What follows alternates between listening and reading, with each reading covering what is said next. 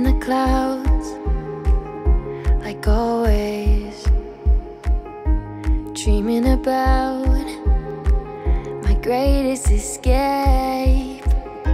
One minute I'm here, the next I'm gone. Thank you to everyone I've met, because no matter how little our interaction was, I wouldn't be the same person today without each and every one of you. That includes all of my teachers, my advisors, my friends, and especially my family, who kept me going even when it was hard. I'm going to start my speech off by saying hello to the class of 2023.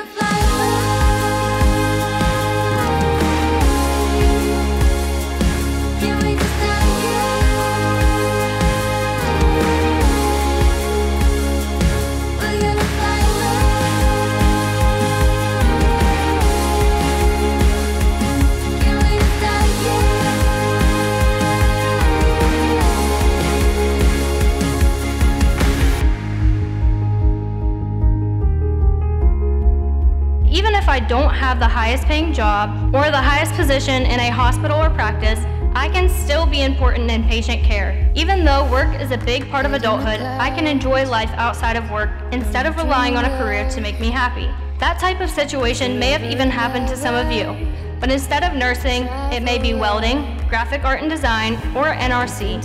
The thing about life is, no matter how much you plan or stress about something, life will happen, so take every opportunity you can. If it's not what you want, keep searching. Your life is out there and you are in control. Once you leave this turf, don't wait. It's never too late to do what makes you happy, and today is your chance to start. Be the author of your story, flip to the chapter of 2023, and get writing.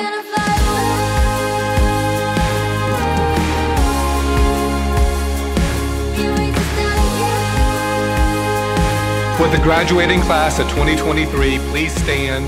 On behalf of the Mideast Career and Technology Center staff and Board of Education, I hereby certify the class of 2023.